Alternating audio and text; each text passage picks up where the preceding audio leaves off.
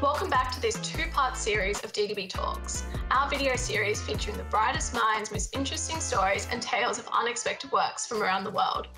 I'm here again with Keith Reinhard. We've covered DDB's past, and now what we want to do is cover its future. So in April this year, Keith, as you know, we launched an evolved positioning for the network, Unexpected Works, as a modern-day articulation of your very famous quote, creativity is the most powerful force in business. So I'd love to hear from you what you think Bill and Phyllis would say about Unexpected Works, and of course, what you say about Unexpected Works too. Bill would have been hesitant at first for the reason that he didn't have anything to do with it. And the reason, he was very insistent that he touch everything that went out of the agency, which is why he did not want to be international.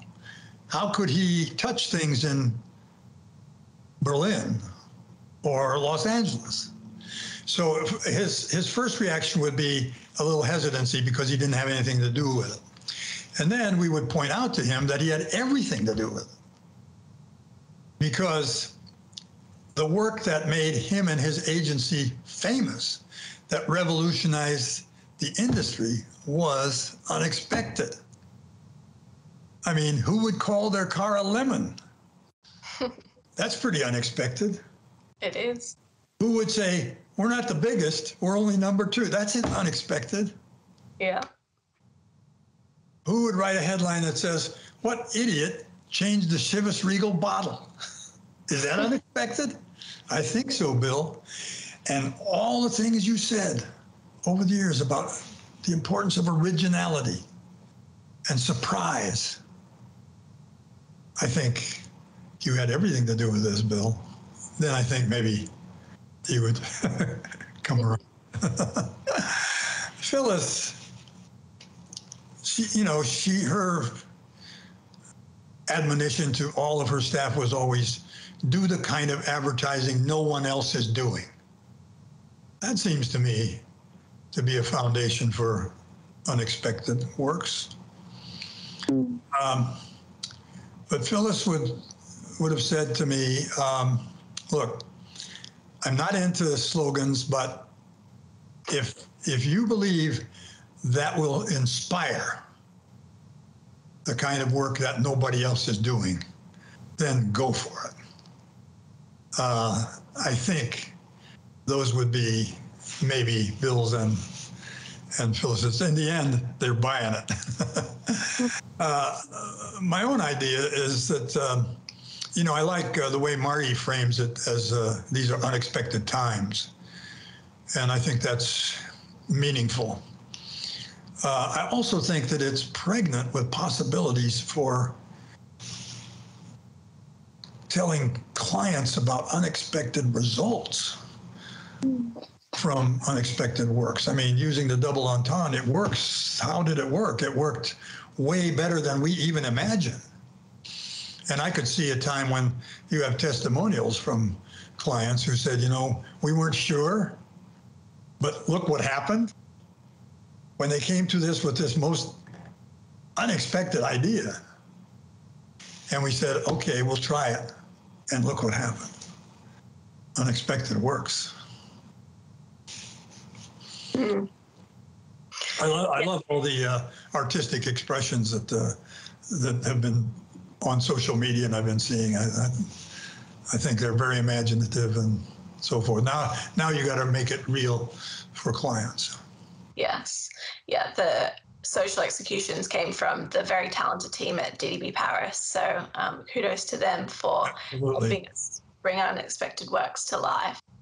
At the 2019 DDB conference in Miami, you had what I like to call your mic drop moment, where you launched into this very impassioned, impromptu speech about the era of digital distraction. And I actually have the whole speech transcribed because I thought it was so powerful. And in it, you said there's a difference between big data and a big idea, between a click and a connection. And that was a couple of years ago. Where do you stand on the role of data, technology, and creativity today? By the way, that was an unexpected call. I did not expect the people on stage to call on me.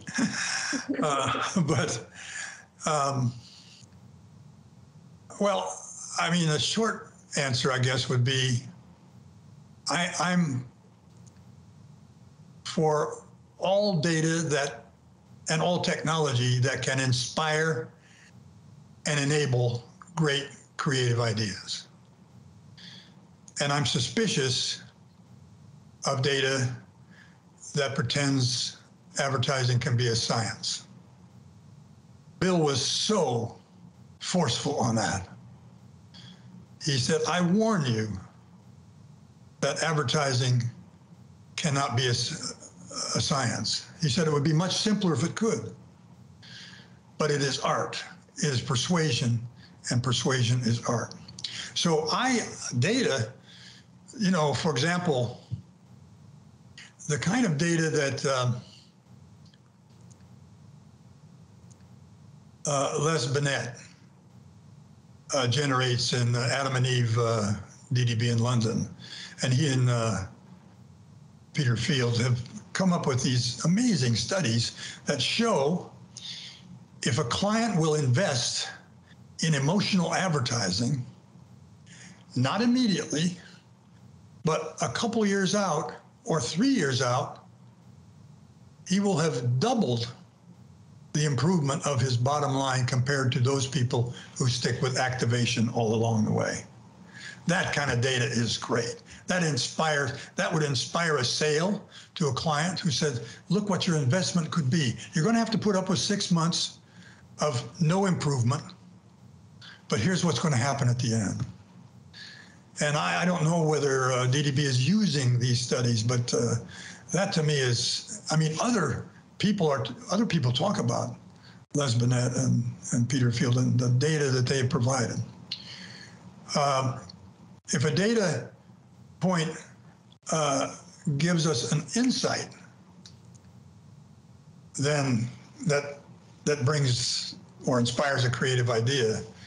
I'm for that.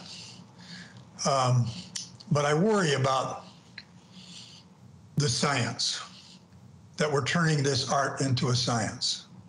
And I worry that data, because it's so fast, we don't have to let anything soak in, because it won't. An A/B test will throw it out immediately. And that's going to prevent a lot of great brand building advertising. Technology, once again, technology enables great creative storytelling. Pixar, great storytellers.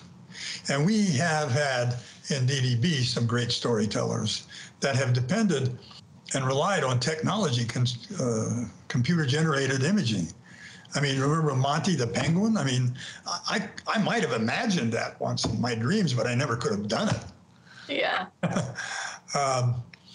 My very first television commercial was for State Farm Insurance, and it was really, they complained that their logo wasn't bold enough in their commercial. So I said, okay, watch this. And I took a cardboard logo and smashed it into a crumpled mess, and then started pushing it out again with the sound of sanding and brushing and hammering and painting. We had to go to Holland to an outfit called Hoopgezink to do single frame animation of each one of these pieces. It took weeks. You can do that in a second with a computer now. Technology, a few years ago, DDB in Spain, where the city of Madrid had prohibited demonstrations. So they used hologram, and they had demonstrations, and they changed the law. I think technology, some of the work we're seeing now from DDB agencies are winning awards. I love the Camina Contigo from Peru. They couldn't do the Pride Parade, so they did it. with technology, and it's powerful. Mm. And I even got an insight from their line at the end of the commercial. If I remember it right, it's technology can make us humane. Mm. Interesting. In their case, they did it, and they proved it. And that spot they did was also a great example of creativity and humanity. In that case, even creativity for humanity. So, yeah, if technology is used, what bothered me about the digital disruption was that it was about a tool, many tools.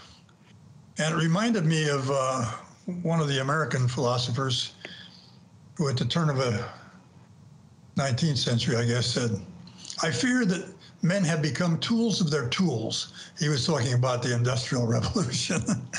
And I feared that we were becoming tools of our tools. We did some stuff just because we could.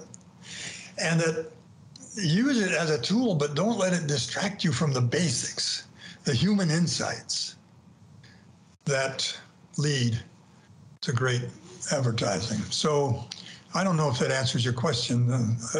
I guess it depends. I'm all for it if it inspires unexpected works. And I'm suspicious if it's busy about creating a science. Yes. Whatever, micro marketing and all that. I want to touch on what you said about creativity plus humanity, which has always been the DDB value since the beginning, which has now turned into creativity for humanity as more of a widespread industry trend. If you look at the recent campaign you were speaking about, but also if you look at the campaigns that won at Cannes this year, a lot were around purpose and doing better for the world. What's your view on advertising for good as someone that has done a lot of work in this space? Well, I think, once again, going back to Bill, those of us who professionally use the mass media are the shapers of society. He said we can vulgarize that society, we can brutalize it, or we can help lift it to a higher level. And I always thought that if we could do creativity for humanity, for a client. And most of the films we see in Cannes are actually not for clients. They are just for good causes. I mean, the one I mentioned is amazing, but it's for a good cause. It's for, and the one that, the wonderful Finnish commercial, what is it, Sala? The coldest city in Finland. It's wonderful against the issue of climate change. But we would be at our best when we could simultaneously lift sales, lift spirits, and lift society. And I think, what interests me in that respect is when a client embraces a social issue and then the communications using the client's product or service, and it has to make sense. Maybe one example a few years ago from India for Stay Free. You remember that example? Yeah. Taking the client's product and wedding it to an issue which brought social good. That is where I'd like to see more clients go. And what about your view on the industry landscape? So things have changed a lot since DDB was founded.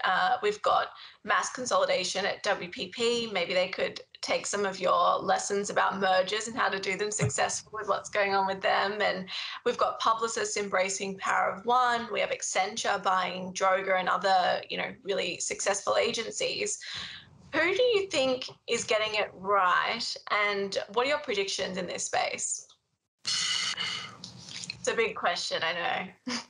Well, again, the short answer is whoever's getting it right will be that organization that creates the best environment and the best culture for creative.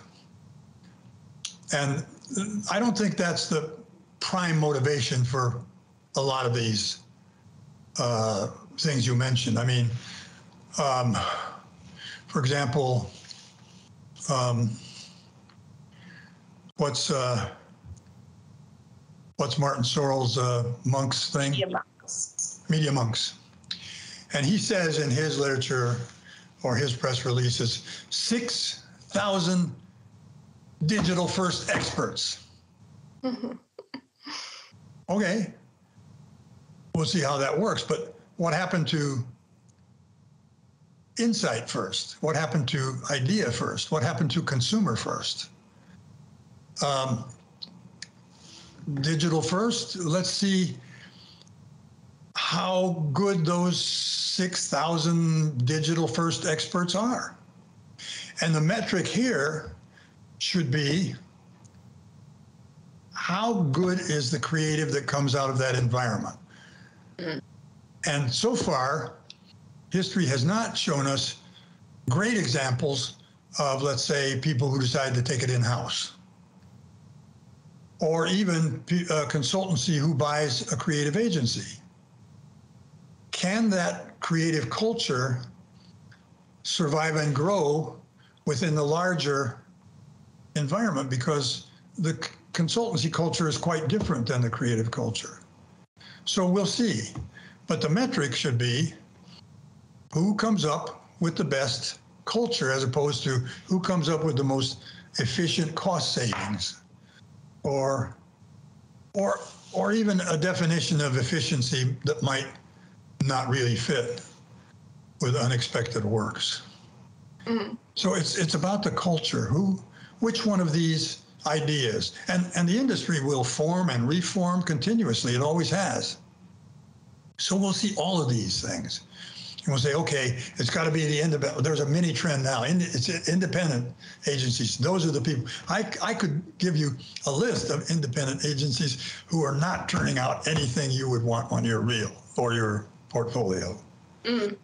So let's see.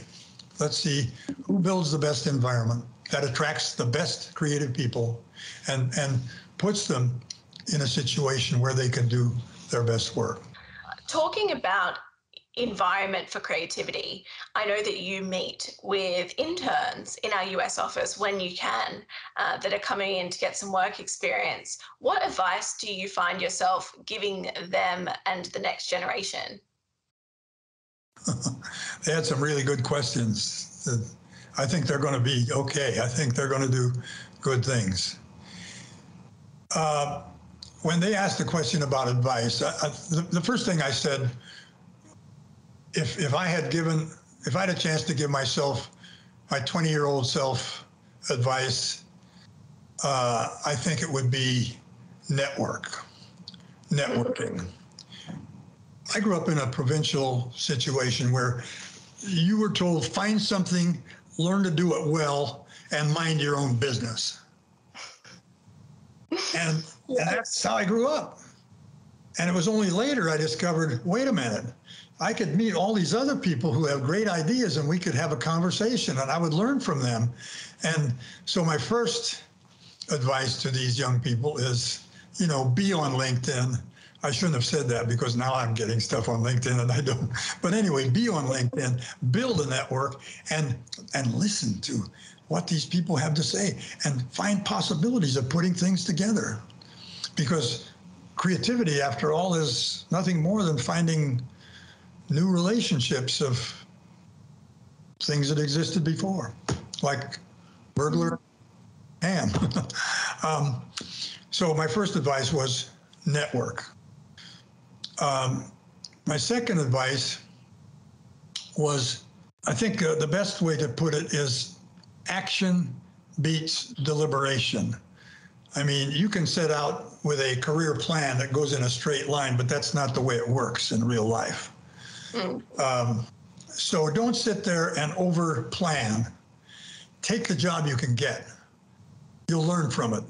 And that'll batch you up. I saw in Adweek last week, I think, a CMO from a skincare company or something. She said, your career is not straightforward. She likened it to a pinball game where you go from thing to thing and eventually you come out where you want to be. And that certainly was my story.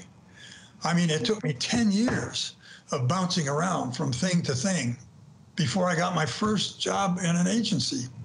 So that was my second advice I shared with them. You have a path that goes like this. The universe has one that goes like this. Yeah. and learn from each one of those ups and downs. And the last one was creative achievement, in my opinion and experience, has three ingredients. One is talent, which God gives you, and you either get a little or a lot. There's nothing you can do about the size of your gift.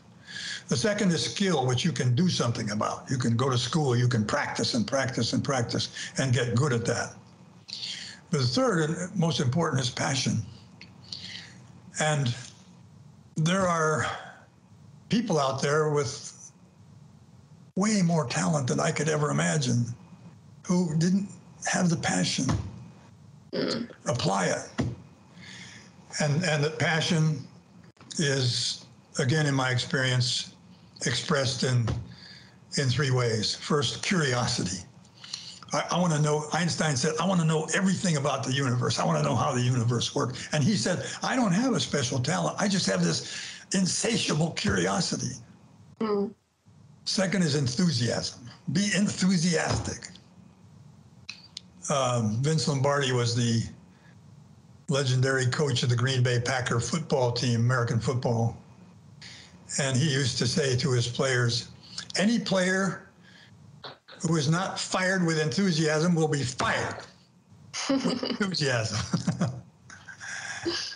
And finally is persistence and determination. To take that passion. It's not going to work the first time or the second or the third. Don't give up. Persistence and determination are omnipotent.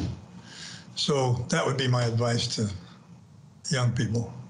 I think that's all really, really great advice. And we are coming to the end of our time together. So I want to finish on a passage in your book that I love that actually describes exactly what you were talking about in the book, Any Wednesday. Describes how passion is often more important than talent, as you've just said. And it finishes with this line: we as individuals will create the DDB that still does not exist. DDB will become what we passionately believe in and desire. So I really want to finish on your hopes for DDB now and into the future. Well, my hopes, and I think would be more a prediction, that DDB will rise to creative prominence, maybe even creative dominance of the industry under the leadership of Ari and Marty and the teams in all the regions. Very impressive, the potential there. But what my hope would be, to be redundant and repetitious, is that in every market, DDB has a presence. The most passionate, talented people in that market would kill to work at DDB. Why? Because they covet a unique, creative culture that not only inspires them, but rewards them and allows them to do the best work they'll ever do in their careers. That would be my hope. That's beautiful. I think that is a beautiful sentiment to end on. So thank you so much for joining me, Keith. This was an absolute pleasure. And you've been listening to DDB Talks. We'll see you next time.